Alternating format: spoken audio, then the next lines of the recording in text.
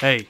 Hey, you. Yeah, I'm talking to you. Go to heck! No, like, really, let's go there. Let's go there together. As a matter of fact, let's survive there for 100 days. Now look, obviously this isn't actually hell, but using some of the game conditions as well as the volcanic biome all over the planet, it's gonna be pretty close. Not to mention the horrific creatures we'll be battling. Anyhow though, we're starting with a handsome, bald fella by the name of Blackjack. His only trait is that he's tough. He has a pretty good skill set all around, except for cooking, mining, social, and he can't do any art, which is completely fine, but other than that, he's pretty damn good. To begin, I deconstructed a base that most likely belonged to another survivor who had succumbed to the circumstances of this horrific environment here in the underworld. We used said resources to try and build our very own base, but we didn't get to finish it before Blackjack got a teeny tiny bit tuckered out and had to take a little snooze for the night. I suppose it was night, it's so dark here all the time, you can't really tell. The very next morning, we began eating some berries next to this small pond. Yes, it would appear that there is water in hell, but don't worry, it's infested with bugs and mice and other disgusting things. We began mining out a vein of compacted machinery for some components. It's going to be pretty crucial to get electricity as soon as possible. Something else that's crucial though is food, so we built a campfire so that we could cook some food, and we went out and hunted a rat, which, as you might have guessed, is one of the very few types of wildlife down here. But just like that, we were finally having our very first proper meal down here in Heck. We would then spend some time tending to our wounds as the rat put up one hell of a fight, no pun intended. At some point, however, we ended up having an impid visitor coming to, well, visit us, and we decided that we would actually imprison him. Now, we didn't want him as a slave or to recruit, we just wanted all of his goodies, and then shortly after taking those, we murdered him. He was still considered guilty at the time we executed him, so thankfully there was no mood debuff. We then put on a bunch of the apparel that he had been wearing, and this really helped us out with the heat. For our power source, I decided that we would go with a wood-fired generator, and of course, as the name implies, it runs off wood, so we cut down a bunch of trees. Now, building this generator actually ended up being a mistake, as you'll see in a little while. But for the time being, we have a mad, hellish hare that's chasing us. We dealt with it pretty easily, though. Not the toughest enemy here in hell by far, but it was a tough-ass bunny. Using some wood we got from harvesting trees, we made ourselves a nice, comfy little bed, and then we would begin flooring our room here with some slate blocks that we got from some ancient ruins. The room was still pretty shitty overall, but the slate flooring actually helped increase the beauty, and you know, that reduced the risk of Blackjack having a mental break, which is very important. I would then go on to make yet another really stupid mistake by trying to plant some rice next to this small little pond here near our base. Now, you observant viewers probably already realize what's dumb about me using a wood-fired generator as well as planting rice, but I'm gonna keep it a secret if you don't. But don't you worry your little heads, because I'm going to tell you in just a second. But before I do so, we actually have a raid. So this raider is one of the magical people, the seers as it were, and she's actually a succubus, and we would immediately begin engaging in melee combat with said succubus, and we easily took her down for the most part. That's not to say though that we didn't take one hell of a beating. I would even go as far to say that this was just blind luck that we managed to defeat her. Truthfully, if we hadn't stolen this elephant spear from that impid earlier on, we definitely wouldn't have. But now it's time that I reveal my little secret to you. Because of the extreme conditions here in hell, these trees and other vegetation and whatnot are slowly dying. So our wood-fired generator is basically going to be useless because they're not going to regrow,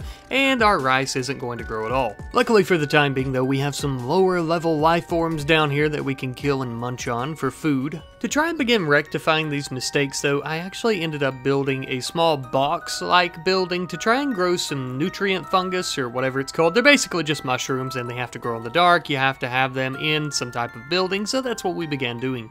And thanks to our more than wonderful tilled soil, it shouldn't take very long for us to have a harvest. But until then, we'll just continue hunting. In the meantime though, something else we began doing was deconstructing our shitty, useless wood-fired generator, and we actually ended up building a wind turbine. I like to think that it's powered by the souls of the damned that causes a gust of wind or something interesting like that. So in other words, this colony is powered by soul power. Unfortunately though, we yet again have yet another raid, and this time around it would appear to be a singular impid with a short bow. It shouldn't be anything too difficult for us, but he did have some pretty good armor. Thankfully though, Blackjack closed the gap between the two of them pretty quickly and immediately began impaling him with his elephant spear, and at which point he downed him, stripped him, and then murdered him on the ground, and then we would take all of his gear. But then we did something a teeny tiny bit unorthodox, okay? We're running out of wildlife and we don't have any vegetation to eat just yet, so we also ended up butchering him and we turned him into a beautiful impid sorbet, if you like.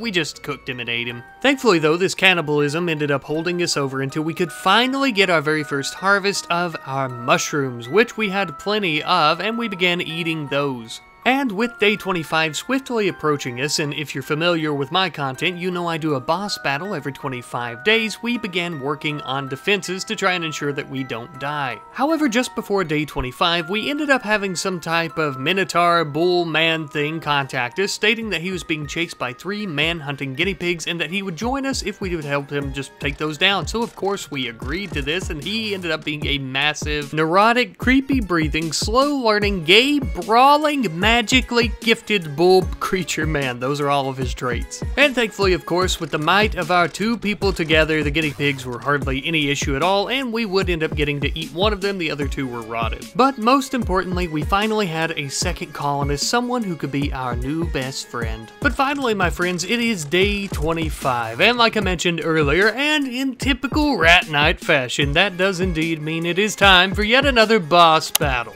For our very first boss battle, I decided to go with something quite simple and whatnot. This is a forgeling hunter. This hunter works for the government or whatever of hell and hunts down lost souls such as Blackjack. Now, as you might have correctly assumed, this hunter is extremely dangerous, but they are even more dangerous when you take into consideration their infernal bionic body parts. These body parts do a lot of different things, like allowing them to jump without a jump pack and catching basically everything on fire everywhere they walk and attack. And it was because of this that we would try and get them trapped into our defenses, where we would double team them and end up beating the dog shit out of them and murdering them. Thankfully, now we could take their massive thrumbo axe and end up putting out all the fires that they had made, which was a very difficult task, let me tell you. It was so hard to do, in fact, that we ended up basically losing our entire crop of fungus, which we would then have to replant. We ended up mining plenty of steel as well because they had destroyed our one and only wind turbine, so we rebuilt that and then immediately began working on a separate storage room so that we can move that out of our current bedroom. After that though, I decided since we're kind of low on resources, and of course we did build our base inside of a mountain, the best idea here and best option would be to begin digging out a kitchen as well as a freezer section inside of this small hill. Unfortunately though, we were interrupted by yet another raid. This time around it appeared to be a blue giant man who had some type of big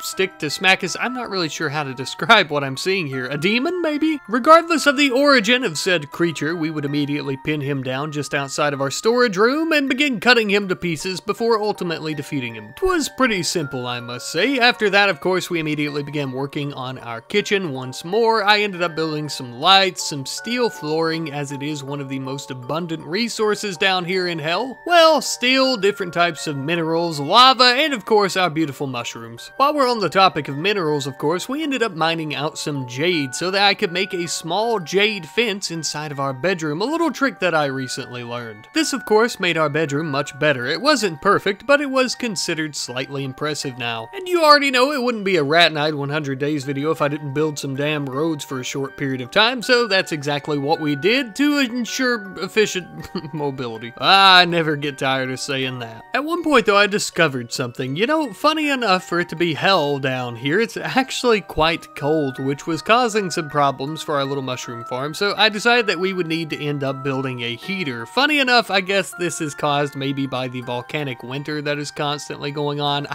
You would think it would trap heat in, but I guess not. We also finally built a proper cooking area. I decided to build an electric stove that would replace our campfire since we didn't really have any wood. Unfortunately though, this too was interrupted by yet another raid. This time around, it appeared to be 2 impid demons with an assault rifle and some type of pistol. I'd be lying if I said that they weren't somewhat difficult, but in the end we did end up defeating them. It really helps that we actually have the minion summoning ability on our bull buddy, who was actually quite injured from the battle, but luckily with our herbal medicine we would end up saving him and we were all hunky-dory. I had thought that we killed both impids, but one of them was just severely injured. I had hoped to actually enslave her because she had some type of magical ability, but unfortunately she got got away. Due to the acidic smog clouds that were in hell here, it would appear that they've caused an infection in our bull compadre, but fear ye not, my friends, it didn't take very long for him to eventually overcome this. Yet another win for the Lost Souls. That's what I'm calling us here, our faction. It's not official, but I'm just saying it. It's also worth noting that we're building plenty of bear traps with our steel just before day 50. Once day 50 had finally hit, well, you already know, it's time for yet another boss battle, baby. I wanted to mention as well, you'll probably notice that none of the bosses every 25 days have a death acidifier. Since hell is very difficult, I thought it'd be cool if we took their armor and weapons if we managed to pry it off their bodies. But without further ado, I introduce to you yet another boss battle. This time around, the boss is going to be yet another hunter of hell with a massive inferno cannon type thing and plenty of bionics, of course, and a giant purple bull man with 2 large clubs. I don't know, I'm not very creative. But something that I am is crazier than all hell.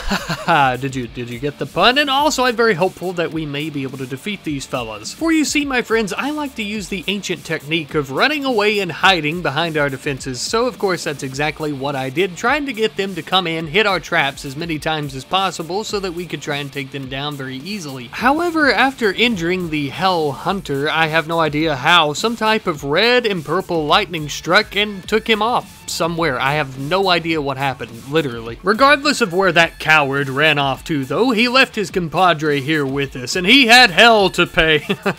I'm done with the puns. We ended up kicking this purple bull guy's ass. After we killed him, though, we would have to try and put out the massive fire that was going on in our fungus farm. It's beginning to seem like a tradition that every boss is going to try and burn it down for us. You know, I'm sure you've heard the phrase, a snowball's chance in hell. Well, let me tell you, apparently here in this hell in the game, that is very possible because it is indeed snowing. It was during this little snowstorm that we actually received word from yet another lost soul who was being held captive by demonic impid creature things, and we were going to go save him, damn it. So of course, as you could imagine, we immediately began making our way to the prison camp. Immediately after arriving, it would appear that there's only one impid demon guarding him. I sent the 2 of them in. I have really planned on trying to do this sneakily and stealthy, but that didn't end up being the case, and we ended up having to take this SOB on head-on with our melee weapons, and eventually we killed him as well. Then I sent the 2 of them to the prison room. We busted down the wooden door and saved Drillmast, and the 3 of us made our way all the way back home, trying to become friends along the way, I'm sure. After arriving, things looked a little bit greener than they were before, but it's not grass. It would appear that there's some type of acidic smog in the air. Oh, we love to see it. Since we had a new comrade on board, I decided that everyone really needed their own bedrooms, and he has a pretty good skill set, so he can help us build those. Luckily, the smog ended up going away, and we eventually ended up finishing the new bedrooms for everyone. Ironically, it was actually a very cold and rainy day in hell as we were building our new research room. This is because Drillmast has a very good research skill, and all the other priorities were pretty much taken up, so we could just leave him to research things for us. In the meantime as well, in our storage room, we had built an electric stone cutting table, and Blackjack would go in and cut plenty of stone blocks for resources that we could use to build. We then actually had a quest from Void, which was very funny because I thought I completely got rid of them as I only wanted their abominations in this game, but I guess they just, I don't know, squeezed themselves in. Anyhow though, they offered us a small power cell in exchange for taking their waste packs, and we ended up promptly accepting this offer as anything was better than our current wind turbines, and I really didn't give a shit about the waste packs because this place was so shitty already. It was at this point though I realized we really didn't have much going on in terms of recreation, so I ended up building a shogi table out of limestone so everybody could have a good old time. As one might imagine though, this peaceful time was interrupted, of course, this time not by a raid though, it was actually a manhunter pack. These man-hunting cobras were coming after us, which was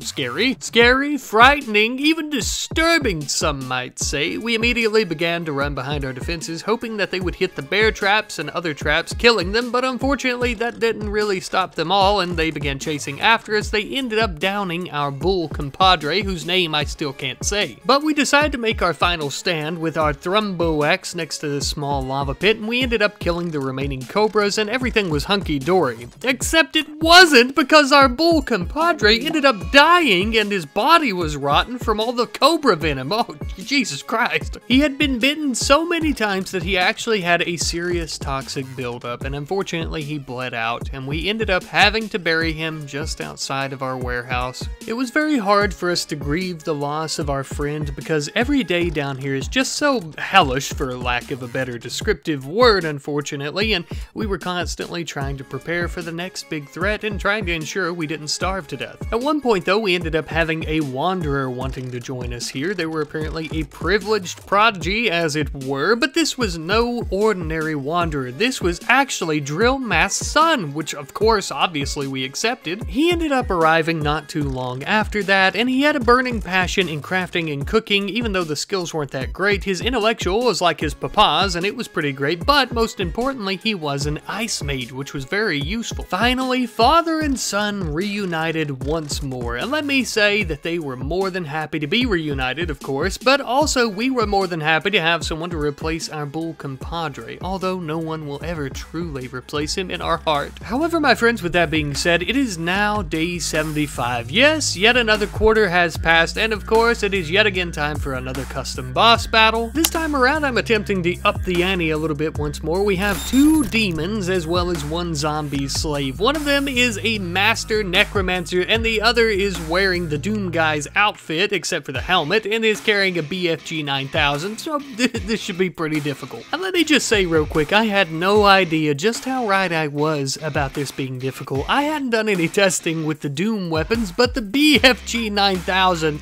was basically an instant kill, so I needed to try and take this guy down before he even managed to get a shot off with that thing. Much easier said than done, but luckily we rushed him and we ended up using the blink ability on Drillmask to take him from behind, and with the 3 of their combined efforts, we did finally take him down. He didn't even get a shot off, and now it was our time to use the super weapon. Ironically, this also was easier said than done, because if our allies were so close to the blast when the BFG 9000 hit, it would actually kill them as well. Luckily though, we managed to get a good shot in. And just like that, my friends, the boss battle for day 75 came to an end. Now, I will say that I know this demon guy's armor is tainted and it's going to cause a mood debuff, but it's just so damn good and looks so damn good, I decided that we would have Blackjack wear it. And honestly, the amount of protection that this armor gives us is truly something to celebrate. Now, something else worth celebrating is that we had a boss battle and our mushroom farm didn't even burn down, surprisingly. It's a Christmas miracle. You know, speaking of which, you guys are probably wondering why I decided to do something like this video around Christmas time, and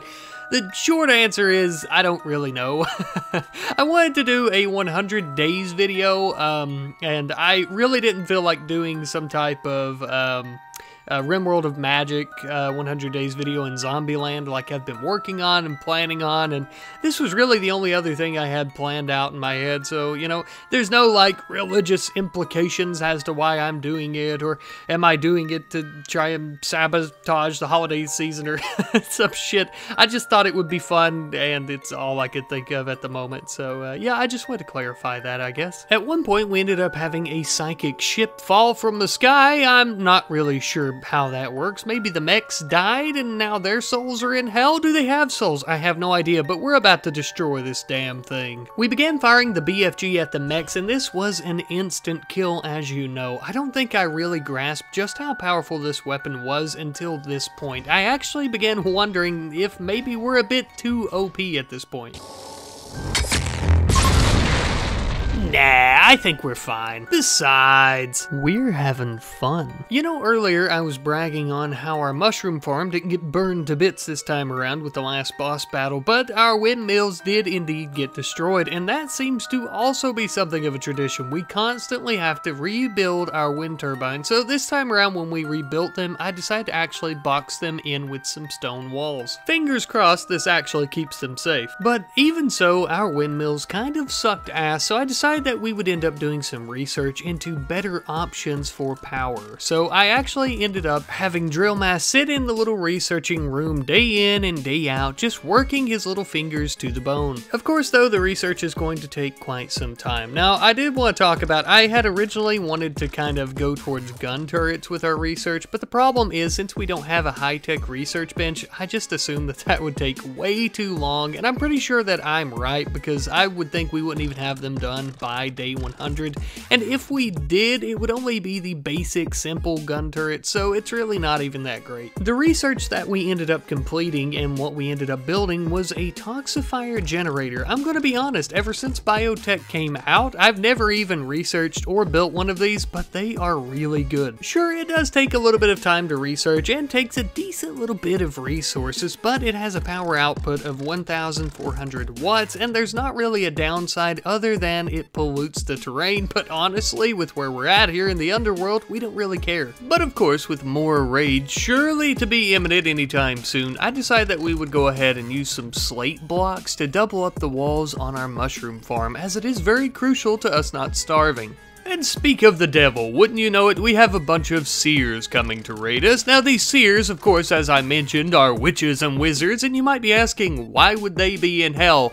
I think we all know why witches are in hell. Unfortunately, we didn't have enough time to run to our defenses this time around, so we ended up having to try and retreat to the side of our base, going between our buildings and whatnot. With the BFG, though, this was a cakewalk. And thankfully, any of the witches and wizards that were not killed by the BFG or anything else were murdered by our traps. For a good bit of time, I decided that we wanted to spruce up the base a little bit, really make it look good, because I like to pretty up bases, especially before the 100 days, so it looks like I made a lot more progress than I really did.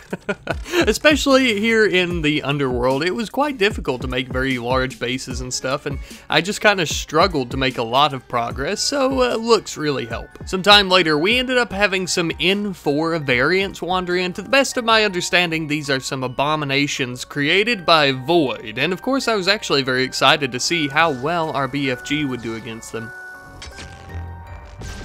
Well, I suppose that solves that little problem. This was the only variant, so I guess that's taken care of. For the last few days before day 100, we just kind of sat around enjoying each other's company, partaking in recreation, really just trying to have a good time, just in case we were to die. And if I can be completely honest with you, there is a very good chance of that happening, because our boss battle for day 100 is actually a familiar face if you watch my Clone Army series. Yes, indeed, it is the Void Abomination, decked out with every single Void Tech bionic and serum and implant known to man, and even some that are not known to man just yet. This should indeed level the playing field. I made a guess ahead of time he could probably sustain about 3 blasts from the BFG, but we don't even get to find that out because Blackjack missed with the first shot and then he got killed. This was obviously very sad and a devastating blow, but I kind of already knew that this might happen or would happen when I unleashed the Abomination. We already know that he could take blasts from nuclear bombs and he's extremely fast. The father and son duo would try their hand at taking him down, and with Drillmask's giant Thrumbo axe, he actually managed to make a bruise or a scratch or something, but unfortunately that's about as far as they got, as he quickly took them both down after that. In a horrible act of cruelty, he would end up killing Drillmask's son right before his eyes, as he unfortunately lie on the ground, unable to even move. This is actually extremely depressing and very dark. Do I smell some type of revenge story for Drillmask in the future? Maybe, but also probably not. If you'd like to see me continue to a 200 days here in the underworld, be sure to let me know. We did end up getting a man in black here at the end, so it is possible for him and Drillmask to end up carrying on if that's something you guys would like to see. I would like to thank you guys ever so much for watching. Like I mentioned, I know this is a very strange video to put out around the holiday season. I mean, I don't have any problem with it because of, like, it being hell and stuff like that. You know, it's just a game, but it's kind of strange to me. I always like to do little winter series and surviving in the icy cold and things like that, but we're already doing that with our Eternal Winter series, so I just wanted to do something fun like a 100 days video, you know, something like this. Like I mentioned, I was going to do the 100 days as some type of mage or something in Zombieland, but that was proving to be quite difficult to do, and I thought it was going to take a much longer time than something like this, so that's kind of why I went with this. But I hope you all have enjoyed. Thank you ever so much for watching. I love you, and I'll see you next time. Goodbye.